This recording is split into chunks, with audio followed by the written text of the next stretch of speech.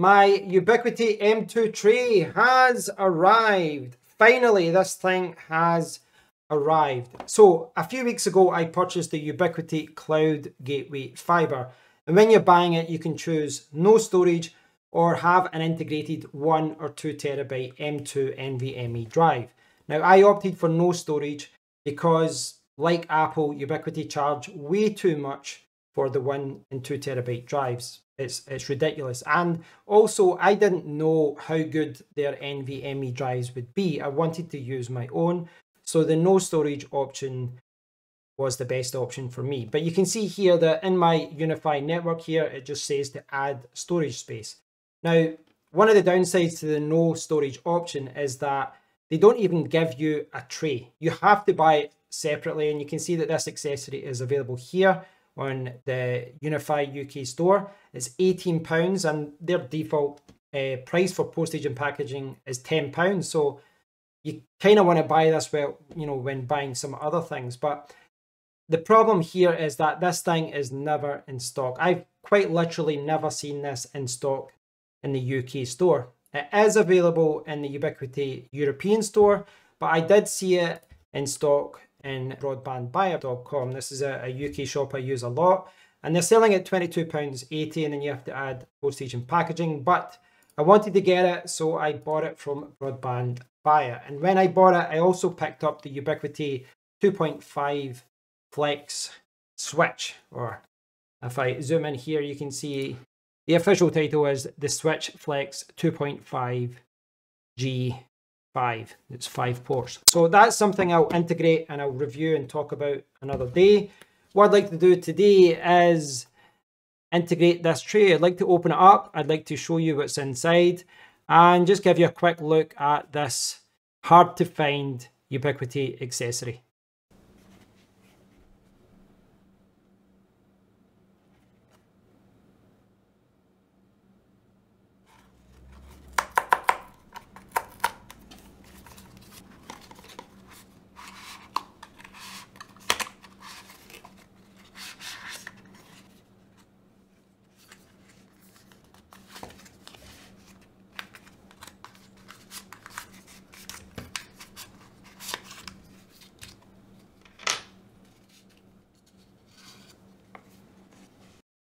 So this is everything that you get in the M2 box.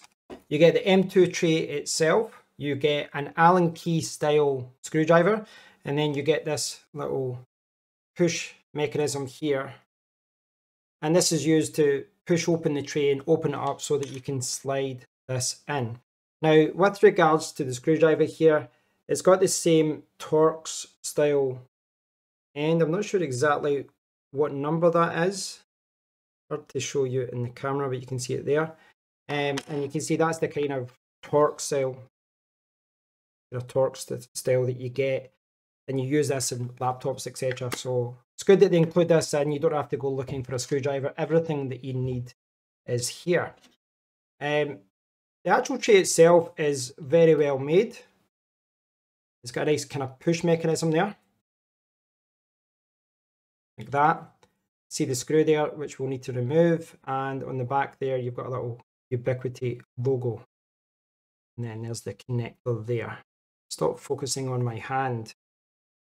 There we go. You can see that's the end of it there. So if you look on the website and you look at the technical page, you'll see that it's got the dimensions, the weight, it's 53 grams or 1.9 ounces. And there's an installation guide there. And if you look at the installation guide, it shows that obviously what you get included. It says that it's for the Cloud Gateway Max, but this was obviously published before the Cloud Gateway Fiber was released. But it shows you how you actually install it. You use the Allen key screwdriver to open it up. You put in your SSD and close it back up. And then you will use the other key to open up the tray, and then you insert it in like that. So pretty straightforward. It's not really rocket science, but it's good as a guide there to show you what to do. Now, I do have a lot of SSDs, most of which right now are in Thunderbolt enclosures. And I'll probably take out this one. So this is a Sabrent And this one's actually not Thunderbolt. I think this is USB Type-C 3.2. So I've got a 970 Evo Plus in here, and I think this will be good enough for the job. But the good thing is with this is, if you find that a particular drive is not doing the job, or if you want to increase storage, you can simply switch in a different drive. Now, I will say about that is that on the official website, it does say that it supports all M.2 NVMe SSDs. They're all compatible, but they will be limited to Gen 3x2 performance. Now, they sell a 1 and 2 terabyte option, but there's nothing on their website to say that 2 terabytes is the maximum. So I don't have any evidence of this, but perhaps a 4 terabyte drive would work. Perhaps an 8 terabyte drive will work. At the moment, I've only got a few 2 terabyte drives, so I'm happy moving forward with that. But I'd maybe check with Ubiquiti if you are looking to put a 4 or 8 terabyte drive in, and it'd be worth opening a support ticket. Now, what I will say as well is that the guide shows you how to insert this, but it doesn't say anything, for example, whether you should format this in a particular way. So I'm not going to format this just now. It is formatted, I think, for a Windows installation. It could be from a Mac. I honestly don't know at this point, but I'm hoping that when you insert this, they will give you an option to format it correctly. So without further ado, let's get this drive out and let's put it into the Ubiquiti M.2 tray.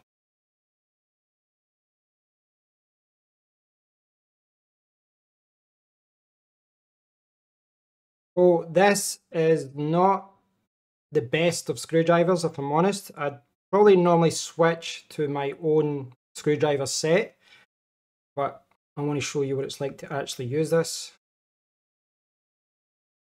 There we go, fairly straightforward.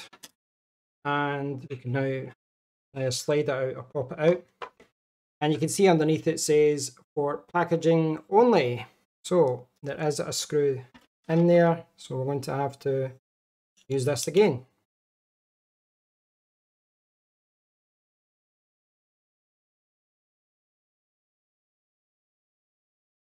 This just slides.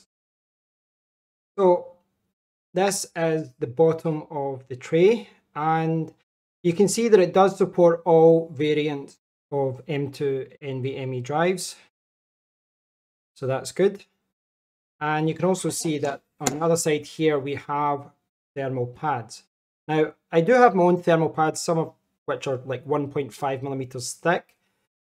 I'm not sure how good these pads are, but I don't think it's something to worry about, because if you're only going to be, running at Gen 3x2 performance speeds, I don't think thermal pads will be a big thing. And they look okay. I don't think there's going to be any problems with that. But of course, you can use your own thermal pads if you wish. So the tray supports many different sizes of M.2 drives, and they're all labeled there. This is a 2280, 22 millimeters by 80 millimeters, so you will secure it there. But the idea with all of them is that the connection part here will go to the bottom, and you can see that this aligns perfectly with the 80 millimeters. And when I line it up there, I just have to screw it in.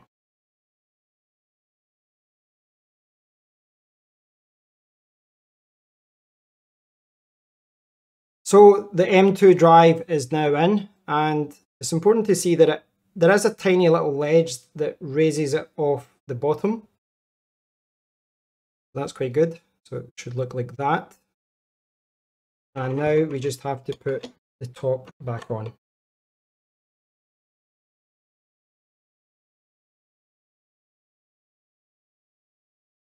Okay, let's get this installed.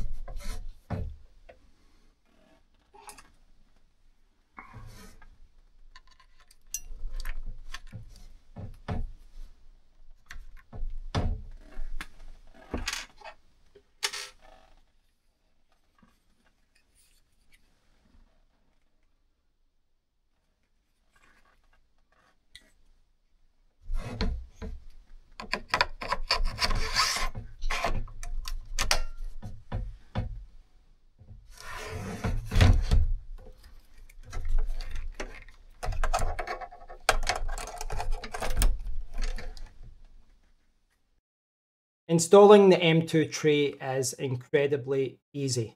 All you have to do is remove the plastic holder, which is there already, and then you can insert your M.2 tray, which has your SSD. Once you've done that, go back to your computer and go to your Unifi console, and you'll now see that the storage tab is now showing your SSD. Now at the top there, it's got a message saying, please ensure that the device is powered off before replacing the Unifi SSD module. Underneath it says the storage is fully operational. I've got a 2 terabytes drive and it's saying 17.2 gigabyte used out of 1.96 terabytes. There's a reformat option there. And then underneath there's a box here that's got information about the SSD. So it's got the firmware, version, the model, the serial number, the size, the lifespan, the temperature, and the power on hours. And all of that is useful information, especially for me in this instance, because this is an old SSD. So I want to check it every now and then and make sure that the lifespan is still okay and it's still a healthy drive. Now, what I'd like to do at this point is reformat the drive just to be sure that everything is set up okay. So let's click reformat, and you can see it says, are you sure you want to reformat storage? Your data will be permanently erased. This action cannot be undone. Let's do it.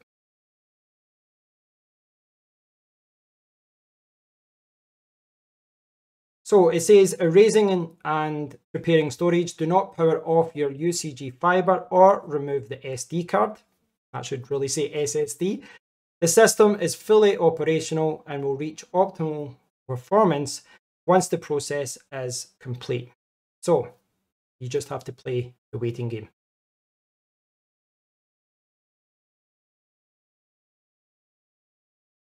So there's now a message saying all available drives contain unrecognized existing data. Gracefully restart the console to attempt to initialize the storage using existing data.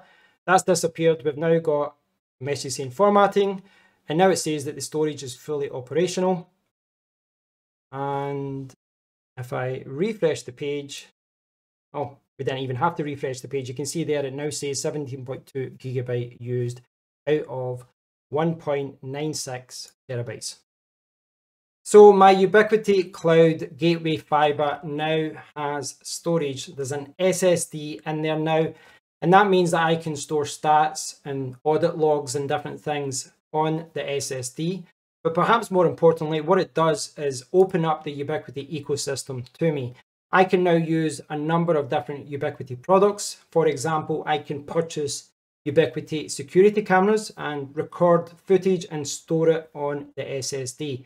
So it's going to help me get more out of the whole Ubiquiti Unifi ecosystem. Now, I do think that the criticism about this is justified. They should not be selling this as a separate accessory. It should be included for anyone who buys the Cloud Gateway Max or the Cloud Gateway Fiber. I don't like the fact that they're charging extra for it. And I certainly don't like it because this thing is always out of stock. So it puts you into a position where you don't have storage. But to their credit, the thing is very well made. That tray is solid, it's very easy to use, and it's very easy to install. And let's be honest, it's relatively cheap as well, so it's hard to complain too much. So thanks for watching, guys. I hope you've enjoyed this video. Hope you've learned a little bit about this M.2 tray. If you've enjoyed the video, please do leave a comment below. Like the video, subscribe to the channel, all that good stuff. And until next time, take care.